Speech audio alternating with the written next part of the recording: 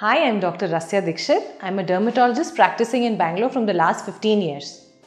Atopic dermatitis is a very common condition which we see in early childhood. We call it as childhood eczema. This eczema, which presents like red patches, rashes and itching, can develop as early as 3 months of the child's age on the baby's cheeks, progress to red patches in the elbows, behind the knees, on the ankles, and it can also cause red weepy lesions, which are very distressing not only for the child because it itches the child, but also distressing for the parents who see that the child is having these atopic dermatitis condition.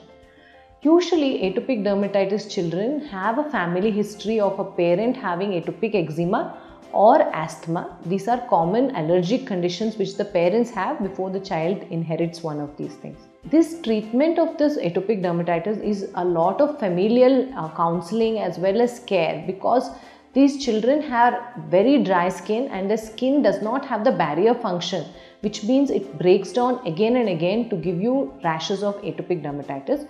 So use of a mild soap for bathing, use of lukewarm water to take a bath, quick showers so that the skin does not dry out in the bath, as well as frequent reapplications of bland emollient creams help to reduce the amount of atopic dermatitis flare-ups. Doctors do advise on seeing very eczematous lesions, very red and oozy lesions, use of oral antibiotic short courses, use of topical steroid creams and topical tacrolimus like ointments.